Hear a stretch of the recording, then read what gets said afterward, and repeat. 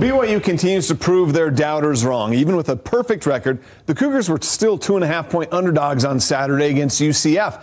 BYU promptly went out and won by 14, improving to 8-0 for just the fifth time in school history. And with that win, another move up in the AP national rankings. BYU's now in the top 10, moving up 2 spots to number 9. They jump ahead of Iowa State and LSU. This is the first time since 2020 that BYU has been ranked in the top 10, and the 12th season all time that BYU has had a top 10 ranking for at least 1 week. This team is so good at approaching the moment, keep the main thing the main thing. We're not, if you sit 2/3 of the season and start looking towards the college football playoff, you're not doing the right things. You got to stay focused on the game ahead of you. We know how good we can be, and I really believe we can play better. That's every week we could keep getting there and finding ways to improve just a little bit. And if we can put that all together, man, I think we're going to like the result. This is the second time under Kalani Sitake that BYU has started 8-0.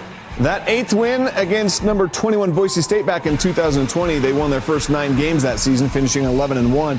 Prior to that, it was in 2001 when BYU started 12-0 before losing its final 2 games in Gary Croton's first year. That 8th win that season came in a blowout at San Diego State. And of course, everybody knows BYU's 1984 season, the 13-0 national championship year. The 8th win there came in a shutout at New Mexico. And then in 1979, starting 11-0 before losing its bowl game to Indiana.